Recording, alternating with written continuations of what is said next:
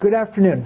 I would like to welcome you all and thank you for attending the keynote address of the 4th Annual Southeast Philosophy Congress. We are very fortunate today to have as our speaker Professor James C. Doig, Professor Emeritus of Clayton State University. Professor Doig is a friend of mine. I'm pleased to count him amongst my friends, and he is also a prolific scholar of Thomas Aquinas. He's written numerous books on Aquinas and Descartes and other figures such as the Arabic commentators who were contemporary with or preceded Aquinas by a little bit. Some of Professor Doig's publications include Cutting the Cartesian Knot, A Defense of Cognitive Realism, Aquinas' Commentary on the Ethics, A Philosophical Perspective, Aquinas on Metaphysics, as well as the recent publication of his translation with commentary of Averroes' Commentary on the De Anima. Professor Doig has been reading Thomas Aquinas his entire life and is here today to share with us the fruits of that reading. So please join me in giving a hearty welcome to Professor Doig.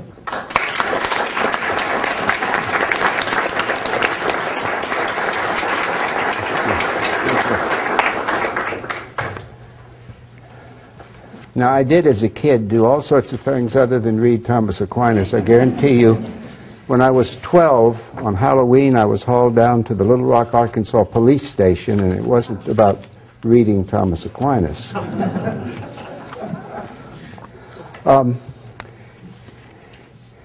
You might wonder why I chose a topic like reading Thomas Aquinas. And I think I chose it because I'm a little bit tired of seeing him misread. It's very hard to read him. I know I've misread him lots of times. And I'd like to begin by just very briefly indicating some things on the handout. Aquinas' works, published works, can be divided into 4 major categories. The first one would include his lectures on Scripture. And in regard to that, Aquinas' title as a professor in the Faculty of Theology at the University of Paris was Master in the Sacred Page, which means Master in Scripture. He never taught anything but theology. Everything he wrote for the sake of theology. That doesn't mean that many passages in his theological works should not be regarded as philosophy. It doesn't mean that some of his complete works are not philosophical works. But everything he wrote was for the sake of interpreting Scripture. That was his interest. That was his profession. If you look at the first page of the handout, what I've given you on the left-hand column is a bit from the beginning of his lecture on the Gospel of John.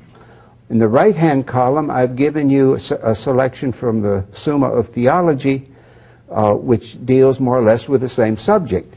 And the point is that the one from the Summa was written for, as he says, beginners in theology. The one on the left, from the lecture on John, was written, the result of his lectures to students of a much higher intellectual ability than those for whom the Summa was written. These were students who were preparing themselves to be what he was, a master in Scripture.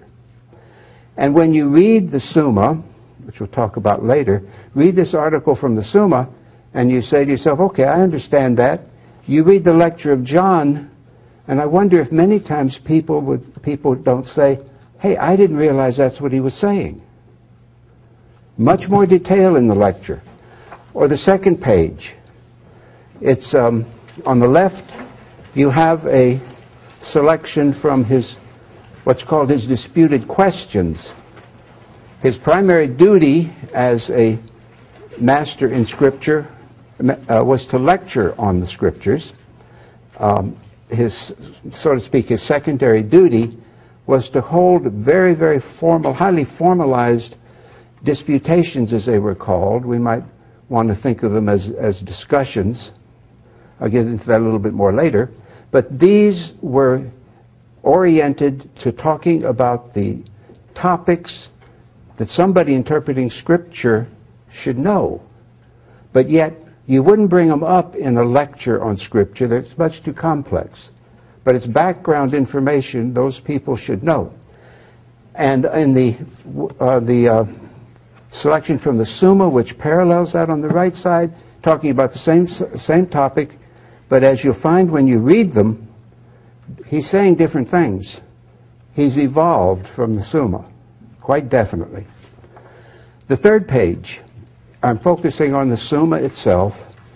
The third sort of major division of his works would be the theological syntheses. He wrote 3 of them. The last one, and certainly the most important one, is the Summa of Theology. But this was written for beginners in theology, as he put it. And I'll talk more about those beginners later. And this page really focuses on the very famous 5 proofs.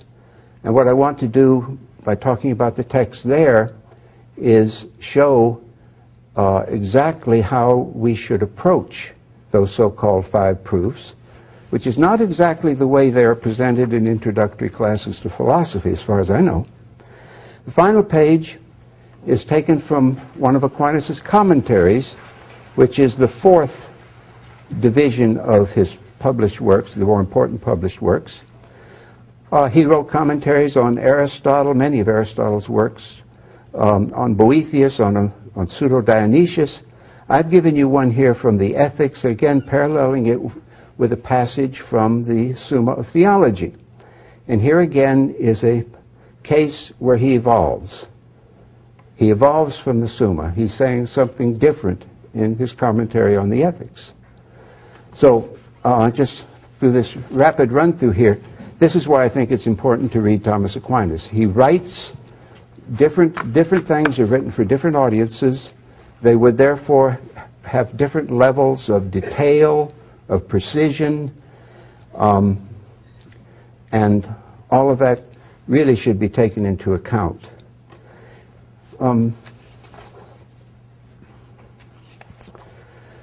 Let's begin with the first page, then the lecture on John. Or rather, let's begin with the first page, but let's read the Summa first because it's simpler. The subject asked, or the question raised there, is word a personal name when said of God? A bit of the theological background is necessary, I suppose.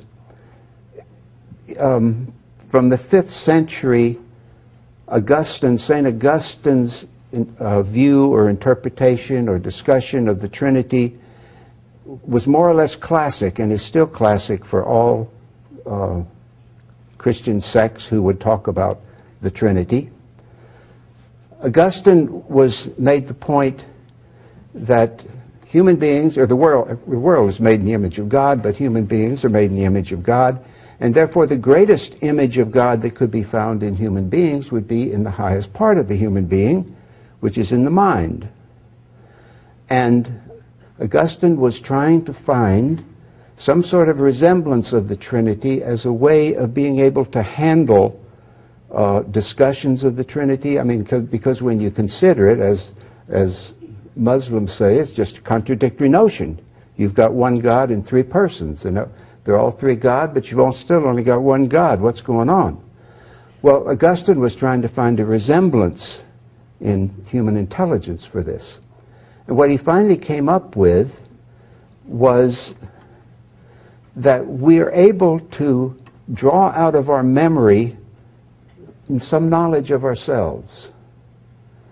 We draw that out of our memory. So the source of this knowledge, the memory, for him, I mean, I'm really oversimplifying, but that is going to be a resemblance of God the Father, the first person of the Christian Trinity. Insofar as we can draw out of our memory some sort of knowledge of ourselves, this knowledge we draw out, this expression from the memory, that's the second person of the Trinity, the Son of God. Because you do find in Scripture indications that the Son comes from the Father, the Son is the expression of the Father, and so on. And as Augustine would say, it sounds like an expression of knowledge. And then, of course, looking at this knowledge we have of ourselves, we find ourselves to be something worthwhile. This is, in the back of his mind here, I think, is that old notion of we always try to preserve our existence. We always want to keep going. That we really do like ourselves. And from that, he's trying to make the point that when we look at what we are in terms of our thinking ability and so on, we find something pleasing. Now, to find something pleasing is really, from a philosophical point of view, you find something desirable. This is love. So there we've got the Holy Spirit, the love that comes from the Father to the Son. Of course, the Trinity is much more complicated, but anyway, this has become classic, and Word then has become a name for the knowledge that the mind expresses. Whether the mind is thinking of stones or whether the mind is thinking of a tree or a person, it expresses this. And so let's look at some of the things here in the Summa's text. He starts off, you'll notice, on the contrary. This is his way of invoking an authority. In this case, it's Augustine, who says in his book, De Trinitate, on the Trinity, just as the Son is referred to the Father, so Word is referred to that whose Word it is. But Son is a personal name, because it is said relatively, so too is Word. In other words, if you refer to somebody as a son, well, in the background is a father. If you have a word, well, the word has been produced by someone.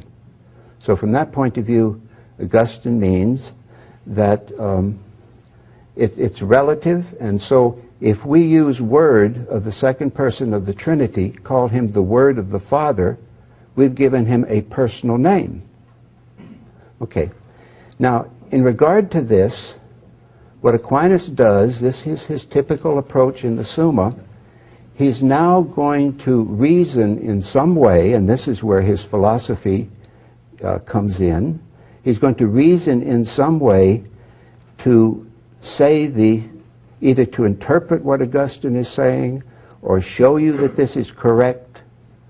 And in this case, it's more just explaining to you what a word is and why it would make sense to think about the Son of God as a word produced by the Father. But notice then the next paragraph, which begins in evidence of this. He's talking about how word is used. Word is said properly in three ways. And the next sentence, the most evident and most common use is when word is that which is proclaimed vocally or a sound. I'm speaking lots of words. That's our most common use of word. But then, notice the next sentence, which is crucial here. Insofar as the external word proceeds from within, two things are found in it, the sound itself and the signification.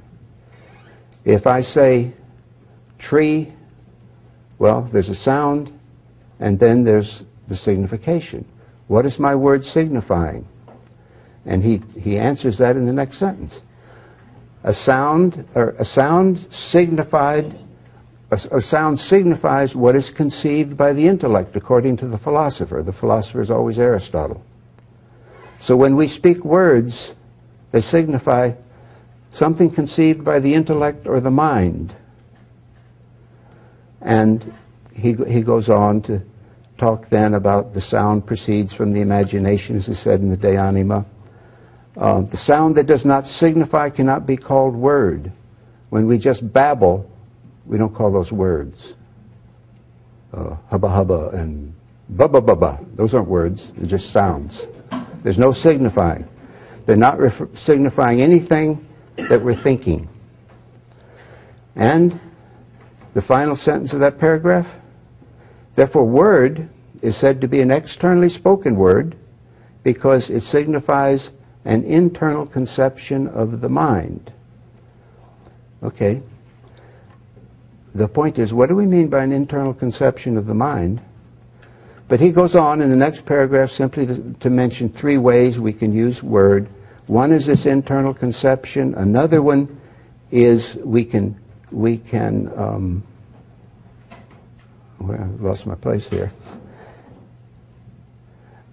Okay, first and principally, the internal conception of the mind is called word. Secondarily, the sound, that sound, the external spoken word is called word.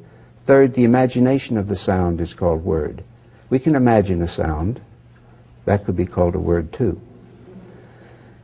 And so he comes back then to Augustine. Properly, word is said to be in God insofar as a word signifies the concept of the intellect. Above, he called it internal conception of the intellect. Now he's calling it the concept of the intellect. But notice the final sentence. Jump down that far. Thus, it belongs to the reality of the concept that it proceeds from something else, namely from the knowledge of the one conceiving it. So when I speak a word like tree, it is signifying something within me, and that thing within me has proceeded from my knowledge. Okay. If this sounds rather strange, I just want to suggest a resemblance to Descartes, who after he has doubted the existence of the world, the existence of himself, of his body, he knows he is thinking, and then after a little bit he starts examining those thoughts within him. Are those thoughts Aquinas' eternal word, the internal word? Let's look at what John has to say here. And I think that I'd like to jump down to the third paragraph beginning in our intellect. In our intellect there are three things. Number one, the potency of the intellect. In other words, the mind as capable of thinking, or the mind as capable of understanding human beings or trees or elephants or something else. The mind as a capability. Second, the species of the thing understood, which is its form as related to the intellect itself, just as the species of color is related to the eye's pupil. Aquinas was a metaphysician. He never thought of the human who knows as a subject. The word subject is used in Aquinas as a logical term. It's the subject of a proposition. A predicate is, or another word is predicated of a subject. He doesn't refer to the subject that knows. Man knows, the human being knows, but it's the mind is an ability to know. That's the potency. In order to know, something's going to happen to it. According to Aristotelian philosophy, to pass from a potential situation to an actual situation, something has to be received in the potency. This is metaphysical talk, not psychological talk. To explain the change from potency to act, something new has to be there in the potency, and that in this case is called the species or form. Then the third thing in the soul, so to speak, in the mind, is the activity of the intellect, which is intellection.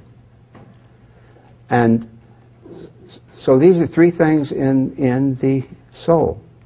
And then notice what he says. None of these is signified by the external spoken word. For example, the name stone does not signify the substance of the intellect, because that isn't what we intend to say in using the name. Nor does it signify the species, which is the means by which the intellect has its intellection, since this also is not what is intended, nor does it signify the very activity of intellecting, since that activity is not one proceeding externally from the mind that intellects. In other words, the word that stone signifies is something other than these three. It is something produced by the mind. This is how they could find this as an image of the Trinity, the Son produced by the Father. Therefore, that properly is called internal word, that is formed by the one intellecting as he intellects.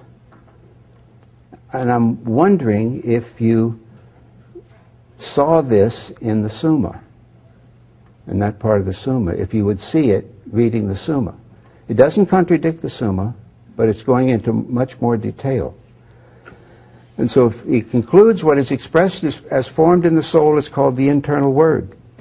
It is compared to the intellect, not as that by which the intellect intellects or understands, but as that which it intellects, that which it understands, since it sees in what it expresses the nature of the thing intellected.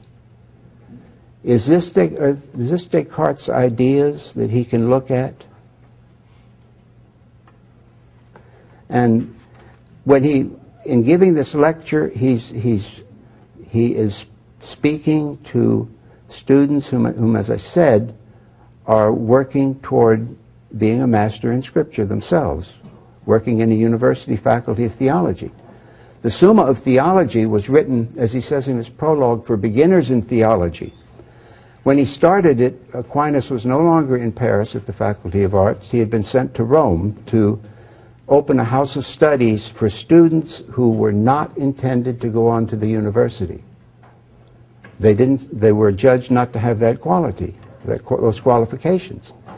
As members of the religious order to which Aquinas belonged, the Dominican order, their proper name is the Order of Preachers, these students were to go out and preach after they finished their training. Those are the students for whom he wrote the Summa.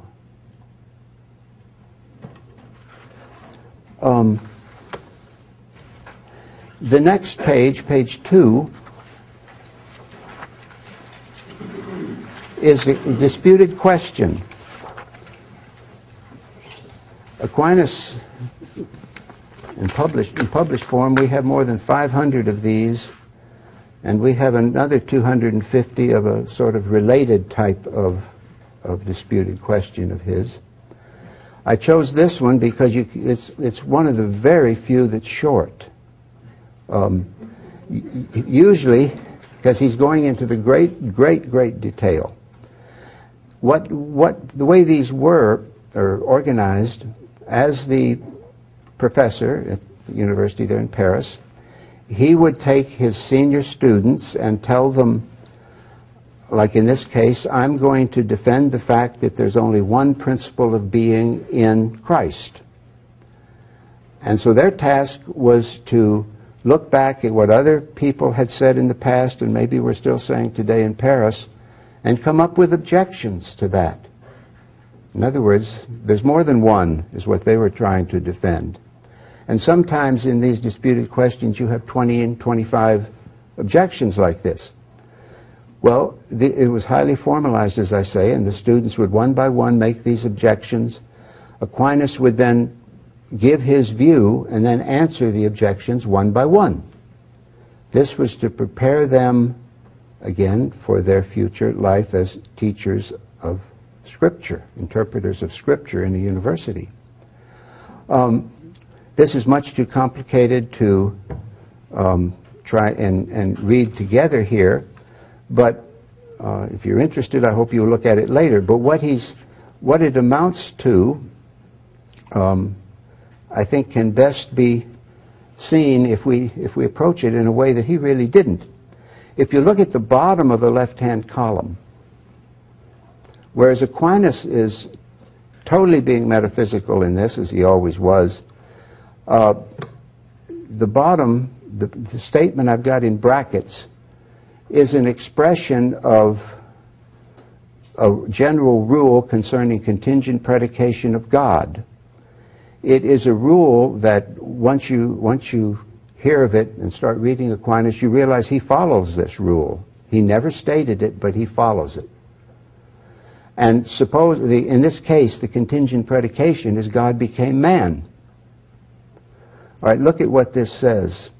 The truth of a contingent predication of God is constituted by the being of God, but there is needed as a condition something created that is external to God.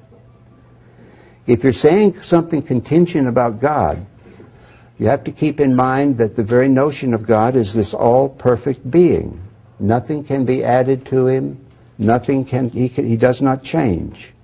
He's immobile. To change would be to acquire some new perfection. If he's all perfect, nothing to acquire, no possibility of change.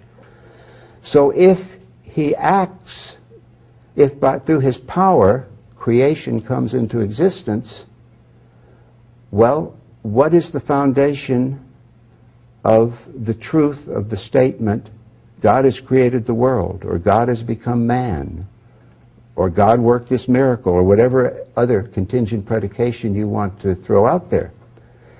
The truth has to be constituted by God and by God alone. If you say what's also constituted by creation, then you've got this in some, God in some sense depends on creation for this statement to be true. And so as I say, Aquinas never formulated this, but he's following it. And in the article from the Summa, he is thinking of the fact that God became man. And so what the question he's asking is, how many principles of reality do we have? In other words, if something is real, there's a internal source of his reality. And so Aquinas, the metaphysician, sees like the meaning in us, the meaning of human nature, rational animal. If that meaning really fits us, there's a source of that meaning in us. That for him is the essence. That for him is the answer to the question, what is this? You get to that. But why is this? And what is it about us or a tree or a dog or anything that is the source of its being there? And so he comes up with the fact that there has to be this principle, which he would simply call esse, which comes from the verb, which is the infinitive of the verb to be. And so with God, obviously the principle of being in God, in other words, the source of God's reality is God. And as hard as this is to deal with, if there are three persons in God, the source of the reality of each one is the one source of reality of God. So if God becomes man, is it enough to say the source of reality that is God is also the source of the reality of God's humanity? And in the Summa, he says yes. Because what he's thinking there of is, take the contingent predication, God became man. What do we need for the truth of that? We need the being of God, and we need a created humanity. So we've got that. Created humanity is the condition of the truth. God's being is that. But in the disputed question, it's as if he said, hey, wait a minute. It's not Christ became, or God became man, it's God became this man. So for the truth of man, you have to have created humanity. For the truth of this man, as a condition of that predication, you have to have some secondary principle of the reality of that humanity. And so he ends up, he calls it a secondary principle of being, a secondary esse. But again, because he's dealing with, not only do we have an evolution here, but again, if you read through this, you'll find that the disputed question is much more complex, much more difficult. I may sound like I'm trying to run down the Summa. I'm not trying to run down the Summa. It's the obvious place to start if you want to see what Aquinas says about something. But you should never end there. Because not only does he change on occasion, but he gives you much more detail elsewhere. Almost always. The next one, page 3, is from the Summa.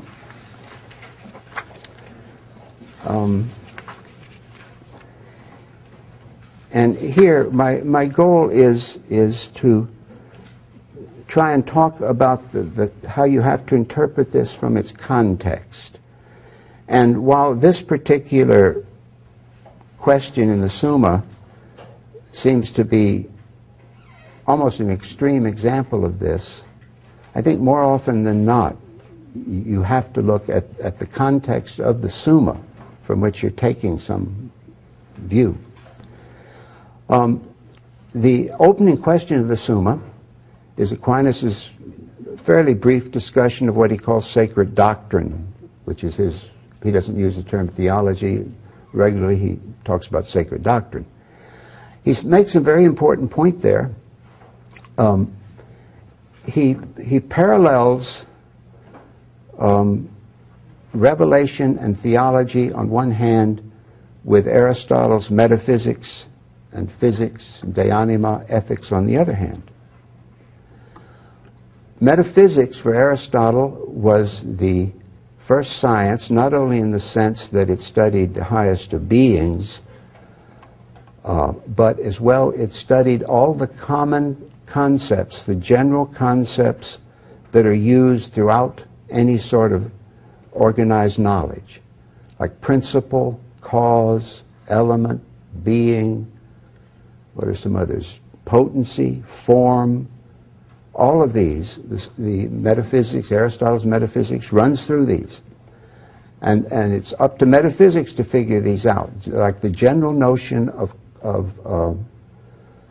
essence, for example. And then, when Aristotle wants to study the physical world, he's going to study the way the world changes, the change that goes on in the world. He takes these metaphysical concepts and he applies them to the physical universe. When he studies the soul or human being, he takes them and applies them there. And it's as if Aristotle is saying, look, metaphysics tells me what, say, essence is, or what form is, or what disposition is. Now I'm looking at material things to see how I find dispositions there, or forms there, or beings there, what they're like in the physical order. So it's as if metaphysics tells him what to look for. And Aquinas says that's what revelation does. It tells the theologian what to look for in the world, because that's what it's all about. God supposedly is talking about human history and human life and so on. So you take Scripture, or you can also take these respected early fathers of the church from the first 5 centuries, like Augustine or Tertullian or somebody else, who have sort of synthesized some of the biblical texts, and you take what they say and look at the world. But what you're trying to do is find some sort of reflection in the world of what the Revelation, or people who've studied Revelation, said. You're trying to see how that's in the world. And so when he starts off, first the question after this, question 2 of the Summa, he says, is there a God? That's the question, which seems rather strange for somebody who's writing a theology to start with the existence of God. But there's a couple of reasons for this. One is the existence of Anselm's ontological argument, but in back of that is the fact that Scripture talks about human beings' ability to know there's a God. And so he starts his theology there. And his first question is the existence of God known of itself? Is the existence of God known of itself? Is it a self-evident proposition that God exists? And he quotes at the beginning a text from Scriptures, and it's Anselm's text. The fool says in his heart there is no God. Anselm interpreted that to mean this person is a fool who says there's no God, because what he's really saying is the existing God, is the existing being doesn't exist, which is sort of a nonsensical statement. If you have existence in the subject of your sentence, you shouldn't take it away in the predicate of your sentence, is Aquinas' point. So it's a case in which he's saying, Scripture says, the fool says in his heart there is no God, and Aquinas' interpretation of that is really, it's foolish to say there's no God, because if you look around the world you'll see there is. That's Aquinas' interpretation. But he's taking the scriptural text and trying to see what the world is. In the second article, he then asks, is it possible to demonstrate that God exists? And he doesn't give, and he cites there, and this is the first thing I've given you in the left-hand column, he cites this verse from Romans chapter 1, verse 20, the invisible things of God are seen through the understanding of things that are made. And what he does then is not tell you any of these invisible things or anything like that. He simply takes the opportunity of saying there can be, what he's really saying in fact is, if you look at the world and you find something there that can only be explained by what you'd think of as a divine cause, then this is what Scripture is talking about. The invisible things of God can be seen through understanding what's been made. And so Aquinas says, if you find something that looks like an effect of a divine cause, so to speak, that's what Scripture is speaking of. It's possible, therefore, to demonstrate that God exists. Then the third question, where he gives these 5 ways.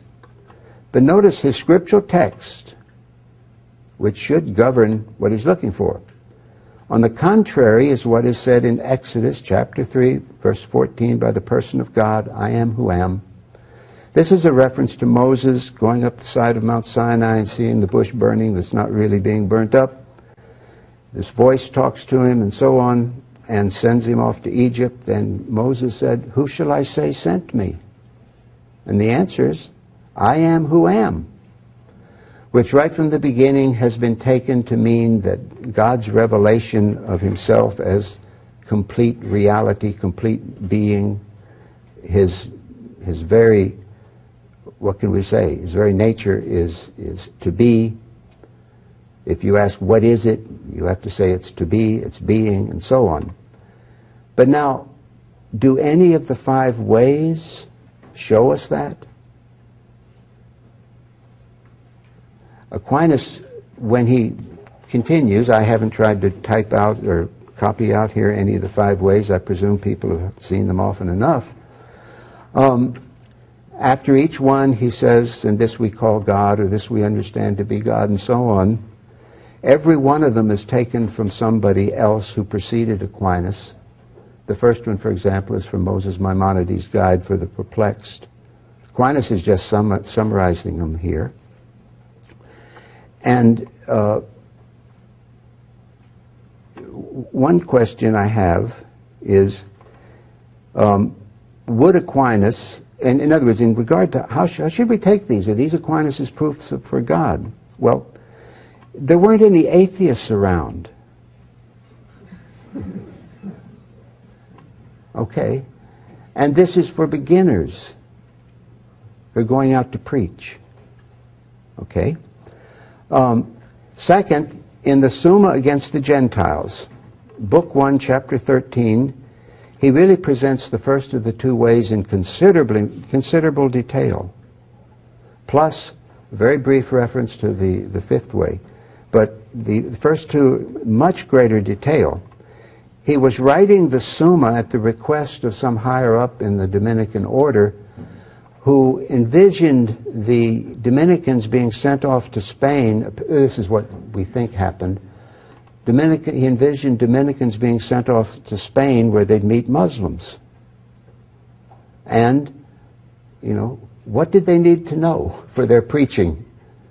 This is what the Summa against the Gentiles is supposed to reflect.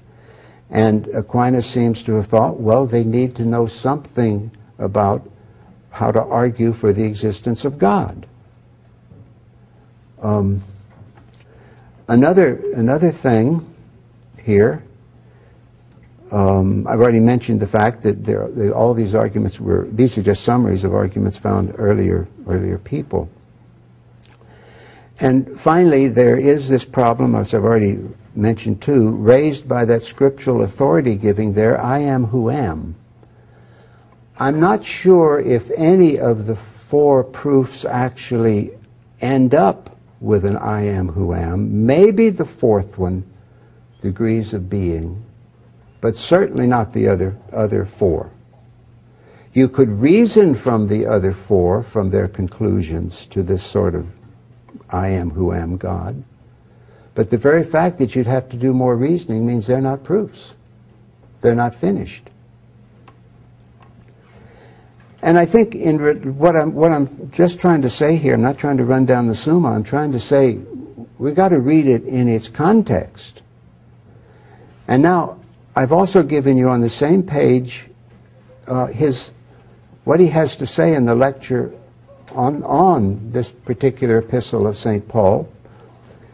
And I've also given there in the left-hand column, the bottom half, what he said about, some of what he said about the verse preceding it, which verse 19 read, what is known about God is evident to them, for God has shown it to them.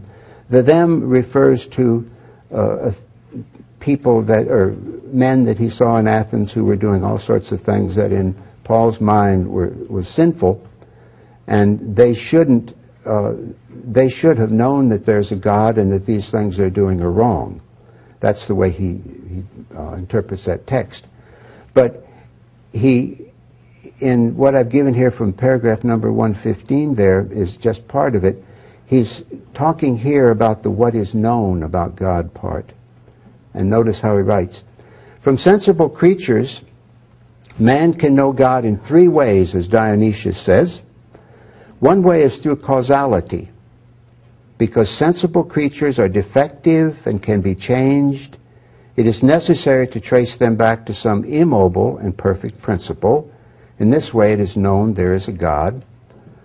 I mean, that's like, if you want, a summary of what he could develop into a proof. But, you know, this is a lecture on Scripture. And you wouldn't go into try to give any detailed proof in that context. Second, by way of excellence, all things are not traced back to a first principle as if to a cause univocal to creatures, for example, as man generates man, but traced back to a cause of all that is superior to them. In other words, we're not using univocal concepts when we refer to God's wisdom or goodness or anything else. We have to admit that God, whatever goodness means, it doesn't mean what it means for us when it's applied to us. Third, by way of negation, if God is so superior to his effects, nothing in creatures can be proper to God. According to this, we say that God is immobile and infinite, and perhaps other similar things.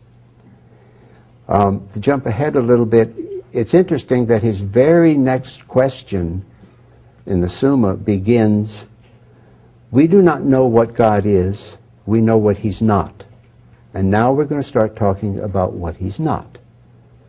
And for the next 9 questions, he talks about God is not multiple, he's simple, he's not imperfect, we have to say he's perfect, he's not good the way we are, he's not finite, he's infinite, he's not mutable, he's immutable, and so on.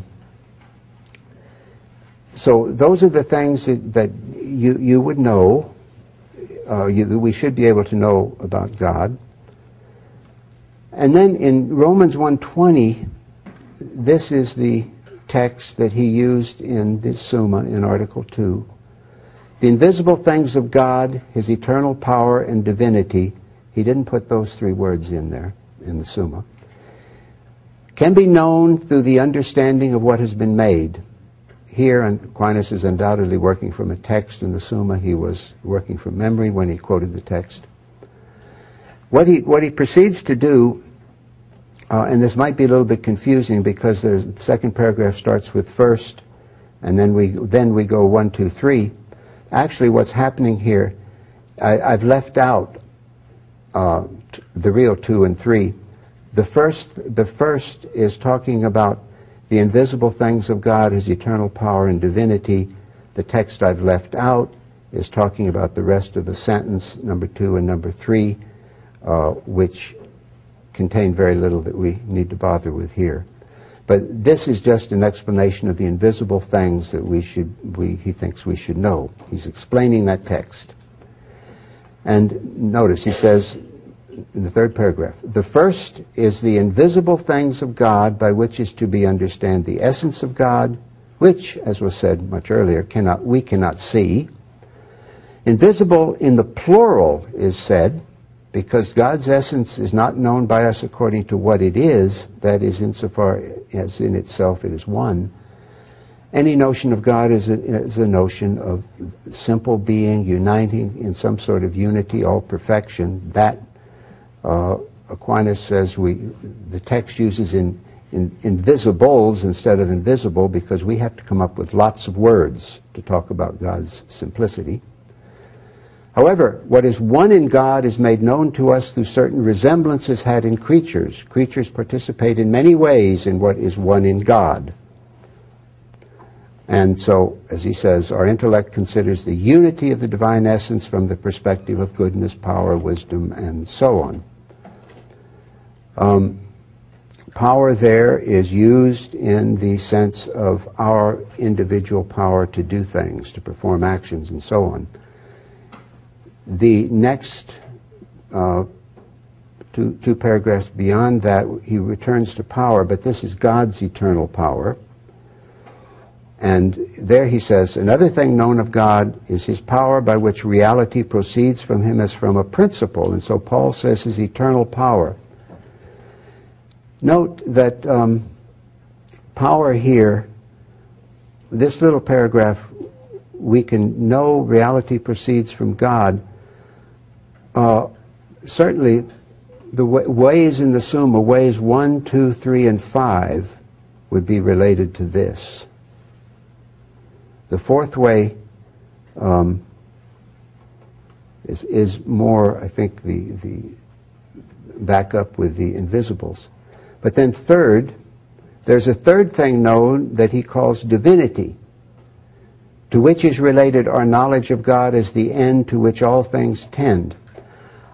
The only sense I can make out of that is Aquinas is thinking of the same sort of thing that Augustine does in his Confessions when he says the human heart will, he starts off and says, the human heart will not rest until it rests in you, O Lord.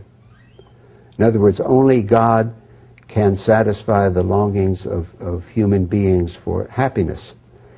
And I think that's what he means here, that we can know God in that sense, as that toward which all things that we tend, he is what we want.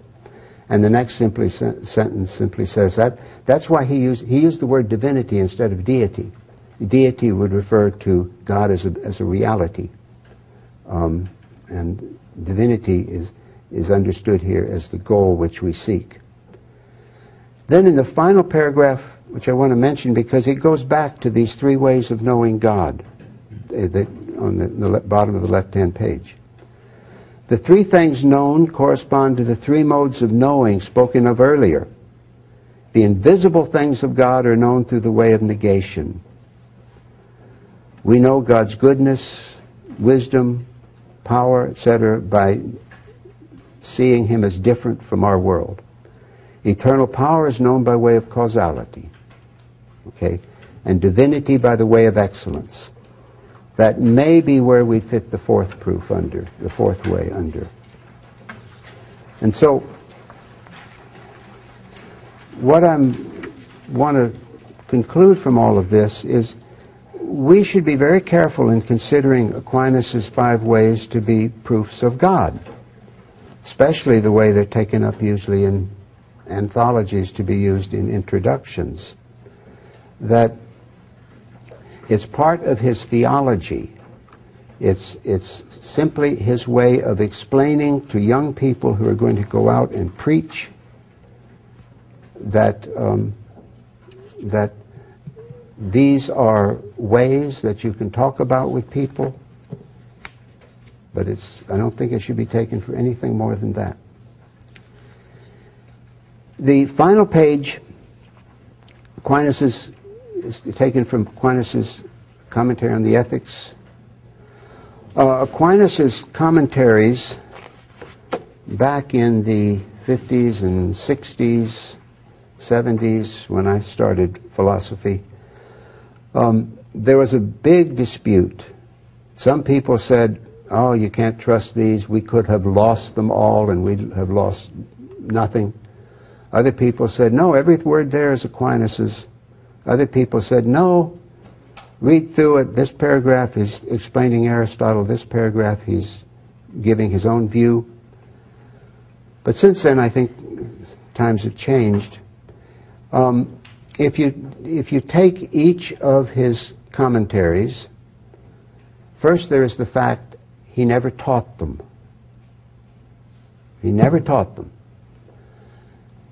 Secondly, there's the fact that in the big ones, the commentary on the Ethics, commentary on the Metaphysics, commentary on the Physics, and commentary on the De Anima, or the soul, in every one of those you can find passages where he is clearly opposing some other well-known view of his time.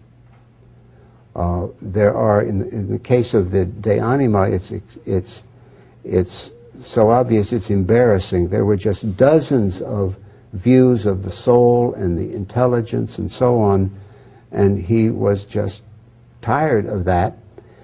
In his mind, Aristotle, and I think you get that when you ask yourself, why did he write these? He wrote them because the theologian needs philosophical concepts. That's the only way he's going to be able to understand Scripture, with human concepts, and the most precise ones are from philosophers. Who's the best philosopher? As far as he knew, it was Aristotle. And he knew there were problems with Aristotle. Aristotle's God doesn't know the world. Okay. Aristotle's God is eternal. He created, or the world has existed from eternity. Okay. And he makes it very clear why he doesn't agree with those sorts of things when he's commenting on them.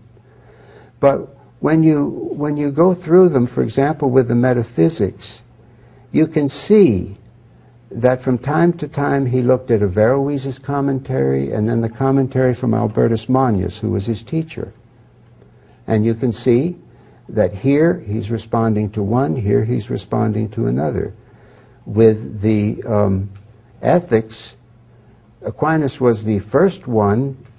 You can see it when you make these comparisons. He was the first one to state that the final book of the Ethics is not talking about the happiness of political life, but it's talking about the happiness of individual creatures. So anyway, his commentaries on the Ethics are I propose, his views of the correct philosophy to use in theology.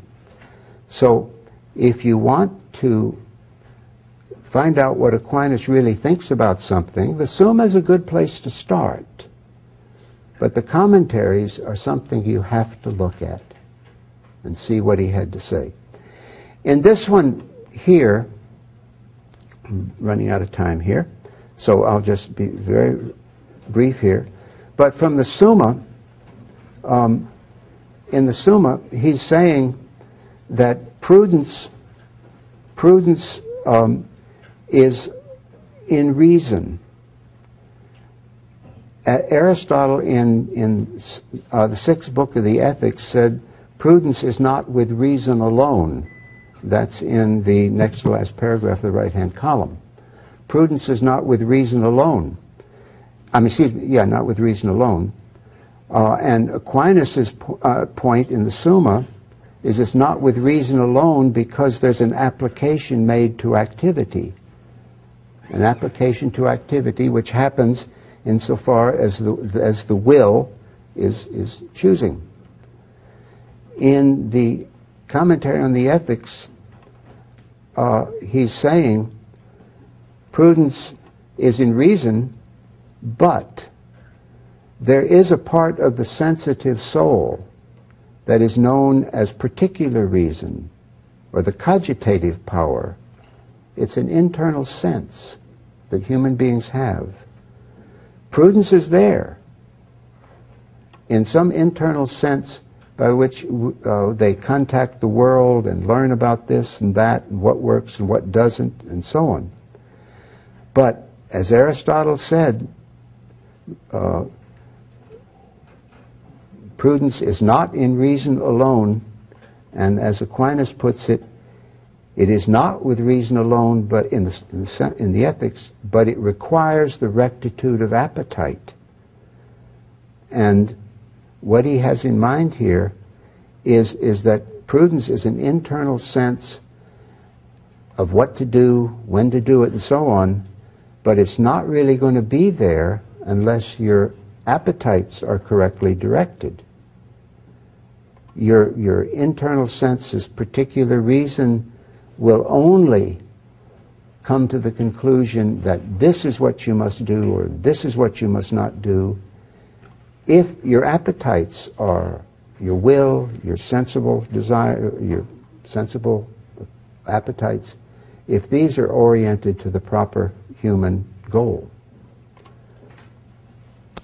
And so what I've wanted to conclude from all of this is that,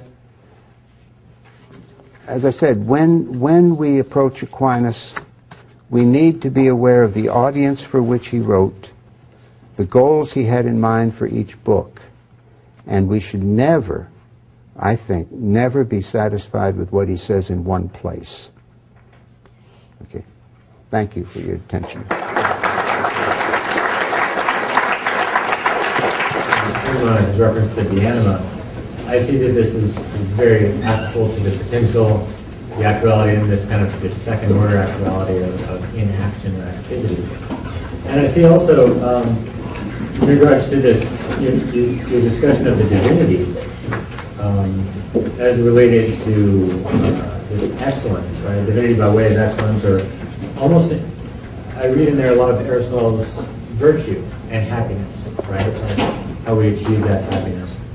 So my question for you is when we read the lectures, as opposed to reading the Summa, when we read the lectures, how much should we take a fundamental understanding of Aristotle as the basis, or how much should we take Aquinas' understanding? Oh, yeah, I should have mentioned that. Yeah, you take if you want to know what he's saying, you take his, and you'll get his from the commentaries. Also, if you wanted to go to the trouble, all of the Latin versions that he would have known have been published in something called Aristotelis Latinus. So they're all there if you ever want to. When you look into any of his commentaries that are not critical, part of the Leonine critical edition, the text from Aristotle they give you is not the one he would have looked at. I mean, it's just not. It might be in part, but it's just not at all what he had. I guess my follow-up to that is that if he was actually teaching this to people who are going to become masters of Scripture, to what extent was he relying on them understanding his reading of Aristotle versus perhaps, as you said, he said some things that are contrary to what was taken to be at the time? Yeah. That would be a problem because they would have gone through the Faculty of Arts at the University of Paris, most likely. Or some of them might have come. Albert the Great, Albertus Magnus had gone up to Cologne and had founded a house of studies, so some of them, but it's doubtful that many of them would have come from there.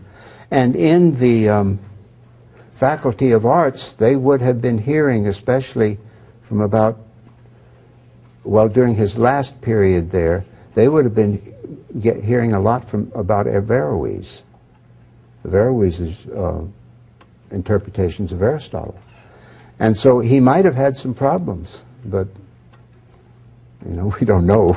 I'm not at all aware of anybody even, that's a very good topic, not at all aware of anybody even raising that issue.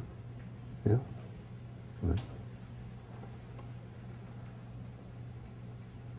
Yes? If I'm understanding correctly, one of the telltale signs on kind of the audience he was writing for was that the easier the writing, kind of the less educated the audience, correct? So the Summa was kind of for beginners, and then the others for Masters of Divinity. Is there a type of writing style that's telltale for the expression of his own views rather than the specific work? You mentioned that his work on the ethics was some of his commentary, but it didn't relate to writing style, and the other two did. I was wondering if there's a telltale sign for reading stuff we haven't encountered before we know. No, because see, when in the commentaries, it's, not sure whether you can see it from that brief thing here.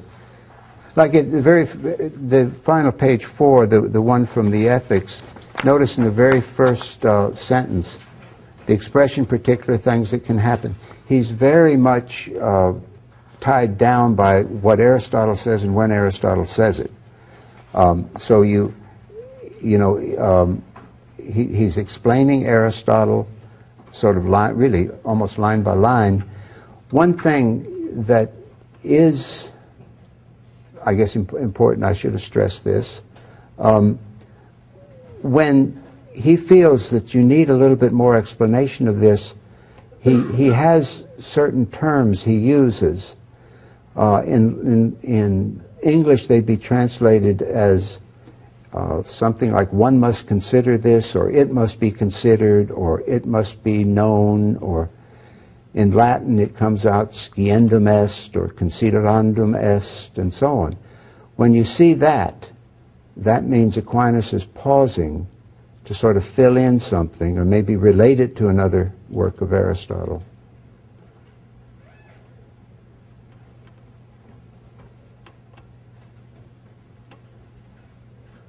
Yeah. Okay. Yes? Regarding your elaboration on, page 3, the Article 3 from question 2 of part 1, it seemed to me you suggested that the 5 ways were meant to prove the statement, I am that I am. No, I didn't mean to say that, no. Okay. They don't go that far. Right. So, but in other words, his usual procedure is to give either like on page 4, his authority is Augustine, and here it's the Scripture. Whatever authority he gives, it is either going to determine what he says, he's going to draw out something from it, or he's going to explain it. But in this case, see, he's not doing that. He's really going from what he said the one before in the preceding article, where he quoted the invisible things of God and so on. And the only thing I can say there is he would take it for granted that we would recognize he hasn't gotten there. And perhaps we should stress even more than I did. I think I just mentioned it. But right after this one, of course, he starts into question 3, which starts off with, we don't know what God is. In the sense that we don't understand him. We only know what he's not. Which comes back to this. We're not going to understand this I am who am. But we certainly could, if you take it for granted that there is this cause, this creator, this cause, and that nothing causes him, you could go on and reason this has to be a being that just is being and so on, is the I am who am. You could go on from that, but doesn't do it. Yes? Question regarding something that's somewhat controversial in Aristotle's thought.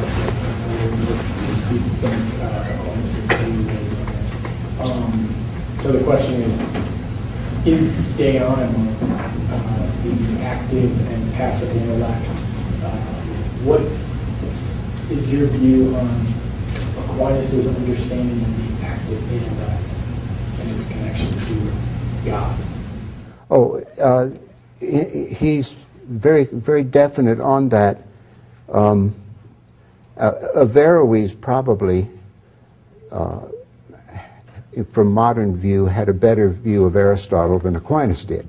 And Aquinas is just as opposed to Averroes as can be, opposed to the notion that there's one agent intellect, one active intellect for all human beings. Aquinas is very, very definite that each individual person has an active intellect. And he places a great deal of stress on the fact that I think, that I think it's me. And it can't be me if it's not my mind that is doing this. And again, in this, he's a little bit like Augustine. Most theologians are a little bit like Augustine. They see God as somehow or other, not directly. Well, they see us as the human intelligence as somehow or other like a created resemblance to God. So just as Scripture is full of things about God as being light and so on, Aquinas will talk about the light of the aging intellect, which is like God's gift to us so that we, do our own thinking and so on.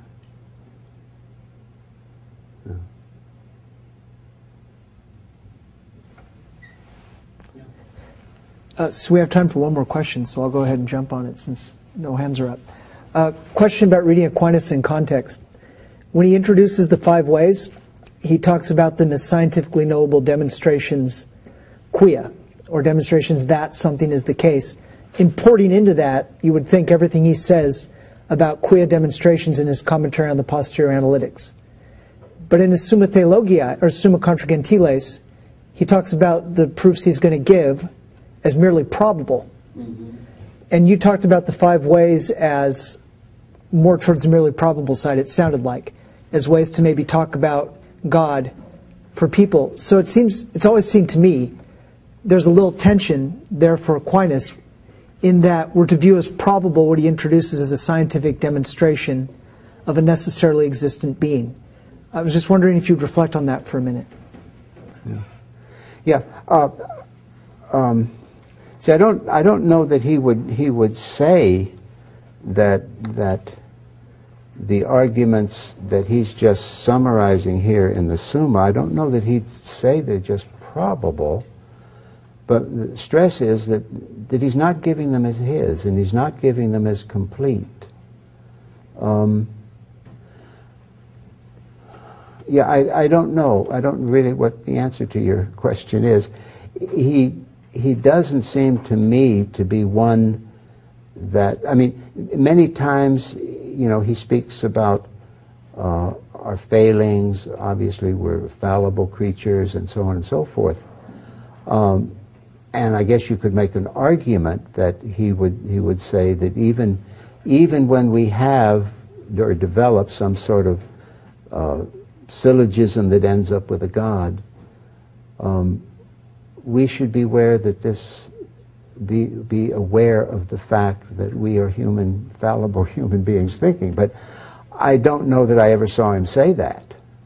So I don't know what the real answer to your question is.